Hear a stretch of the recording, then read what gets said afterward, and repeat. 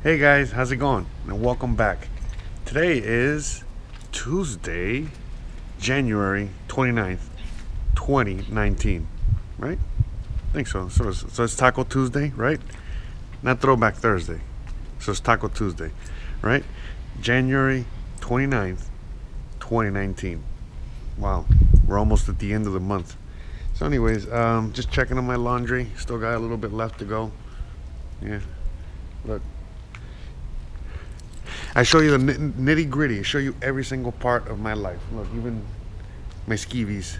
So anyways, so today we're just gonna take a little walk around the hood. I gotta go to the store.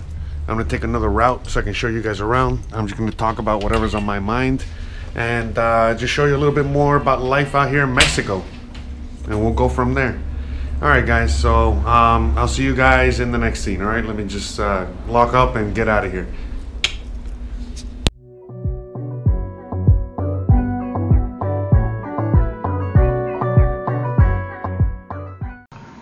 Hey guys, how's it going?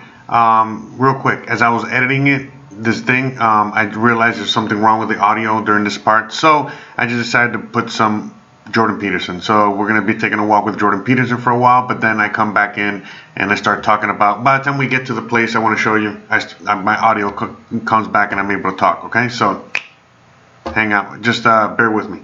Thanks.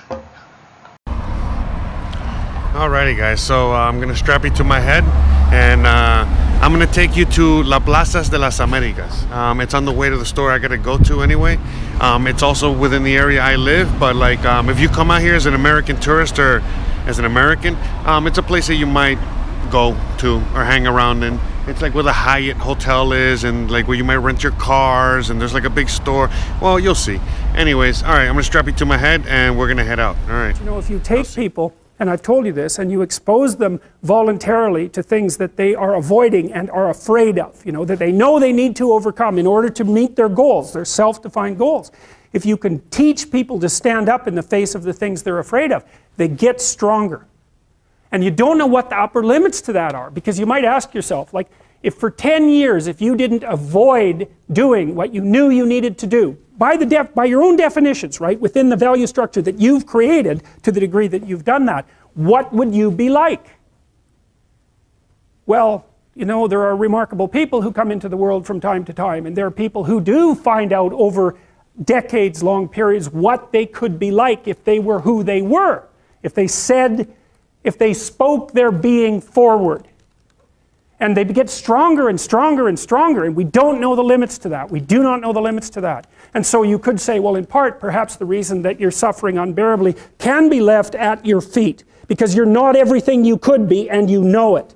And of course, that's a terrible thing to admit, and it's a terrible thing to consider, but there's real promise in it, right? Because it means that perhaps there's another way that you could look at the world, and another way that you could act in the world, so what it would reflect back to you would be much better than what it reflects back to you now. And then the second part of that is, well, imagine that many people did that, because we've done a lot as human beings. We've done a lot of remarkable things, and I've told you already, I think before, that today, for example, about 250,000 people will be lifted out of abject poverty, and about 300,000 people attached to the electrical power grid. We're lifting people out of poverty collectively at a faster rate that's ever occurred in the history of humankind by a huge margin. And that's been going on unbelievably quickly since the year 2000. The UN had planned to have poverty between 2000 and 2015, and it was accomplished by 2013. So there's inequality developing in many places, and you hear lots of political agitation about that. But overall, the tide is lifting everyone up, and that's a great thing, and we have no idea how fast we could multiply that if people got their act together and really aimed at it. Because, you know, my experience is with people that we're probably running at about 51% of our capacity. I mean, you can think about this yourselves. I often ask undergraduates how many hours a day you waste, or how many hours a week you waste, and the classic answer is something like 4 to 6 hours a day. You know, inefficient studying, watching things on YouTube that not only do you not want to watch, that you don't even care about, that make you feel horrible about watching after you're done. That's probably 4 hours right there. You know, you think, well, that's 25 hours a week, it's 100 hours a month, that's 2.5 full work weeks. It's half a year of work weeks per year. And if your time is worth $20 an hour, which is a radical underestimate, it's probably more like 50 if you think about it in terms of deferred wages. If you're wasting 20 hours a week, you're wasting $50,000 a year. And you are doing that right now. And it's because you're young, wasting $50,000 a year is a way bigger catastrophe than it would be for me to waste it, because I'm not going to last nearly as long. And so if your life isn't everything it could be, you could ask yourself, well, what would happen if you just stopped wasting the opportunities that are in front of you?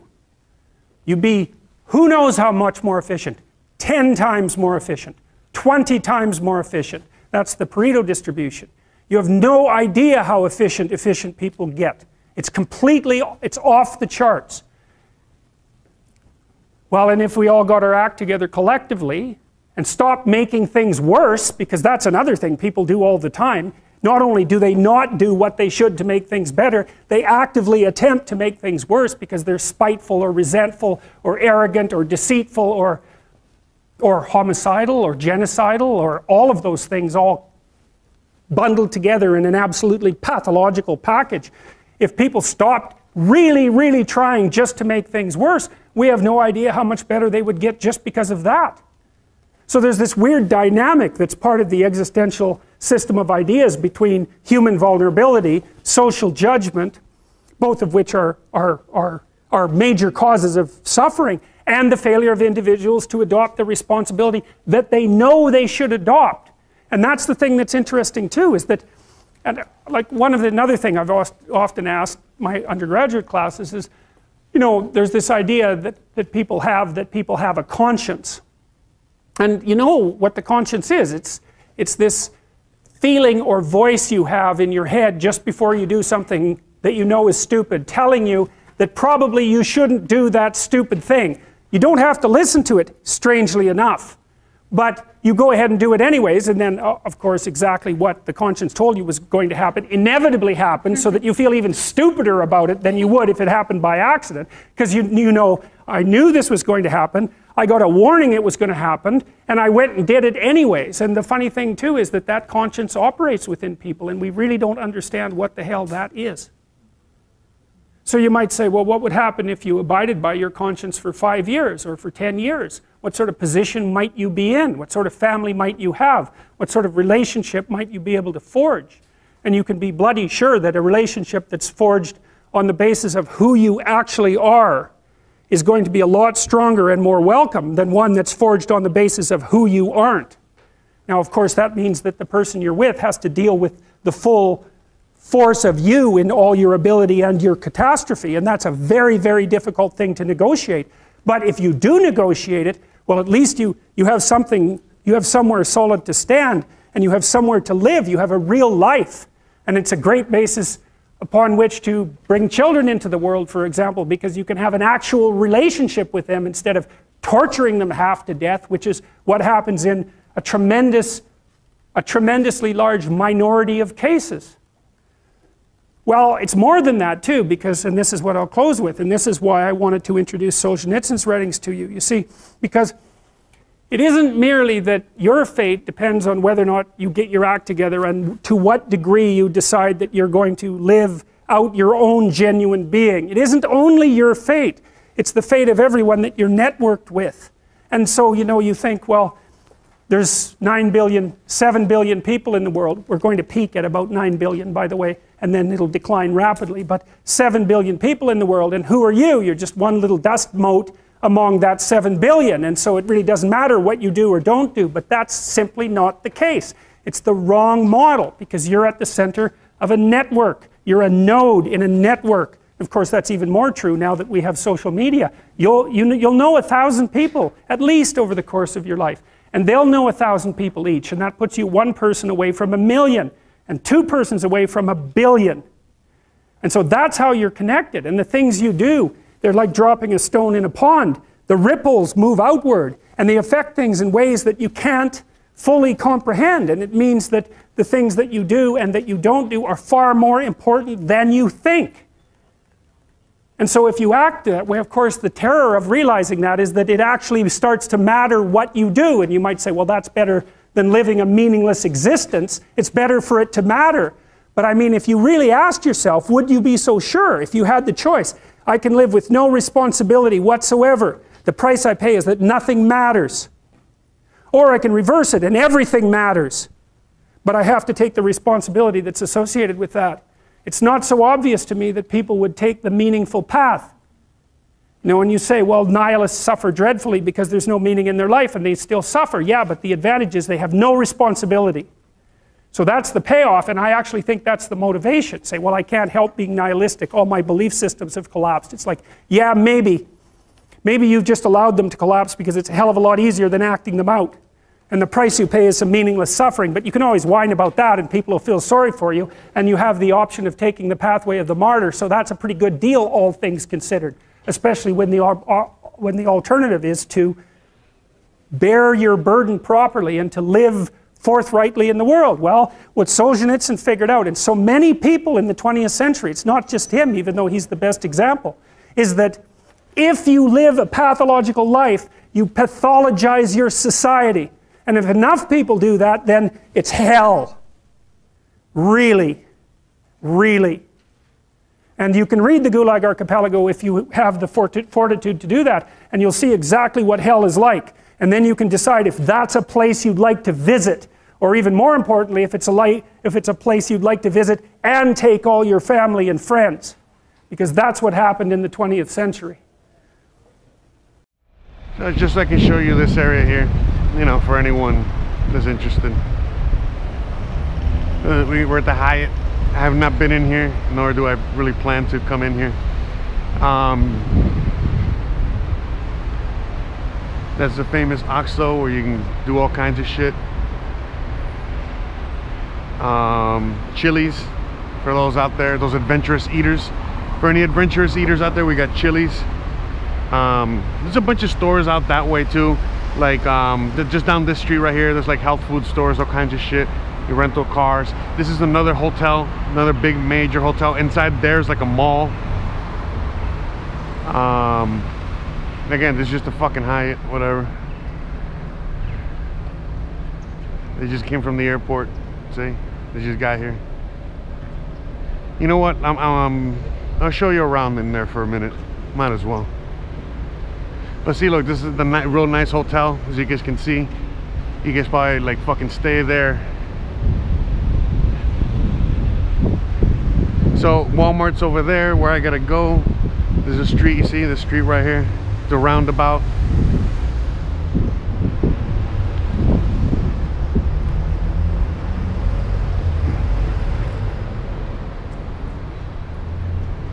You can see.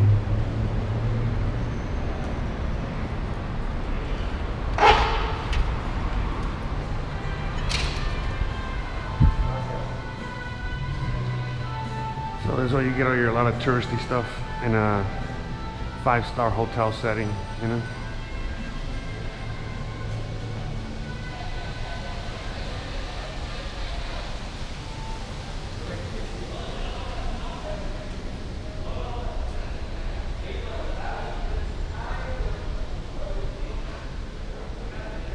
So as you guys can see, you know, all this stuff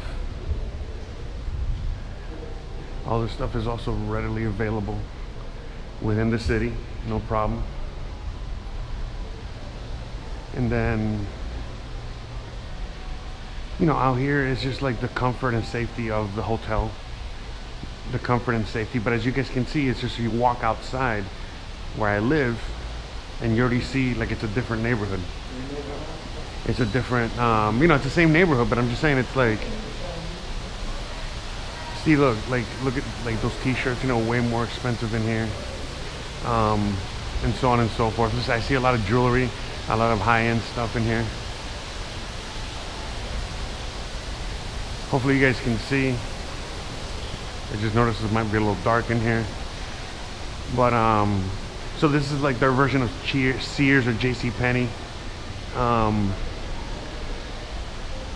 right over here in front of me. So I've been to plenty of these up in the north part of the city. They're like way bigger and more awesomer.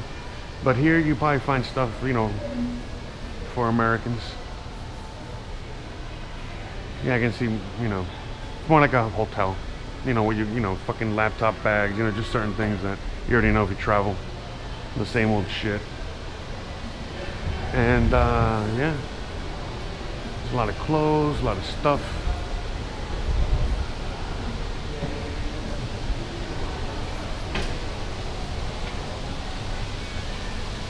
You can plan trips out here to there.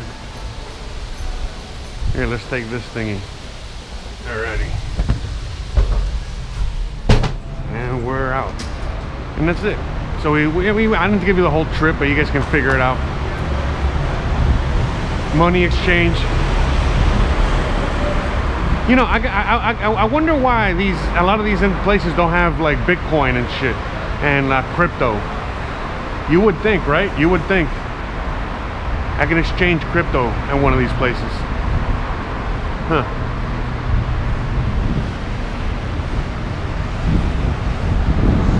The famous, I think that's a Holiday Inn over there. Holiday Inn, see?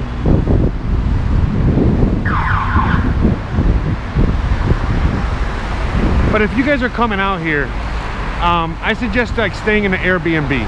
I really, really highly suggest staying in an Airbnb. You will be this. So I don't know. To me, it was just like you can't even compare. You know, staying in an Airbnb as opposed to staying in a fucking hotel. Because my friends have come out here and I've checked out the hotels. I've stayed in a hotel with a friend, and yeah, long story short, local friend. Let me shut up. Anyways, long story short, it's just not the same, man. All right, I gotta cross over here. Fuck, should have done that earlier. But well, fuck it. Let me just come out here and enjoy the sights for a minute. I'm showing you guys anyway. So yeah, so look, that's the same place we were just in right now. This is like another way out. But this is like super fancy. You stay in, like, if you're going to stay in a hotel like this back in the States, holy shit, man, are you paying money? So, and it's the same kind of stuff here, but you're not really paying an arm and a leg. Over there is the Walmart. As you guys have seen it before a bunch of times. I usually come through there. That's Paseo Montejo. It keeps going all the way out that way. And yeah, we're just doing the touristy stuff today, guys.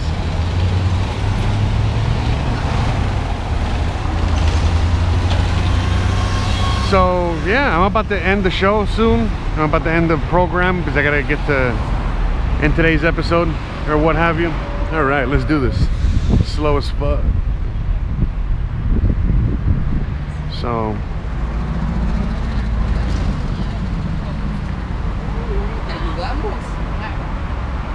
there's like a tourist thing there, you know, if you want any kind of tourist info, they got you.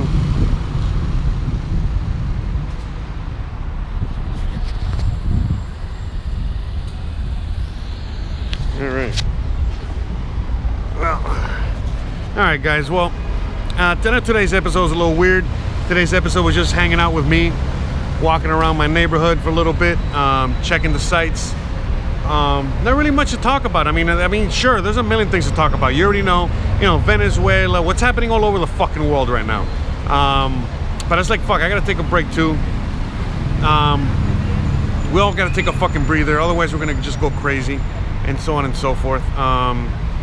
But yeah, guys, tomorrow I'll be back 1000%.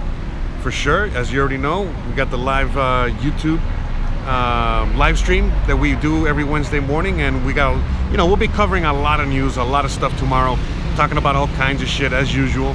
And that's it. I think we'll just pick it up tomorrow. Last night was great on Twitch. I really appreciate you guys all joining me. I really appreciate you guys joining me right now and every day, and I really just love you guys and appreciate you guys and think you guys are the fucking best. So, all right, guys, without further ado, I'm gonna get the fuck out of here because yeah, like I said, it's I still got a lot of stuff to do. I got my laundry, I gotta get some food, I gotta cook, I'm gonna make some beans, I'm gonna make some chicken, I gotta still do the clothes, I gotta go live stream tonight, and so on and so forth. Oh, there's some red ants here. Let me get out of here. All right, guys, well, Thanks again for joining me today, and let me cross the street before I have to wait again. All right, guys. All right, you might as well just join me. All right, well, thanks again. Don't forget to please like, please subscribe, please share, and I'll see you motherfuckers later tonight and tomorrow and every other motherfucking day, as usual. Peace.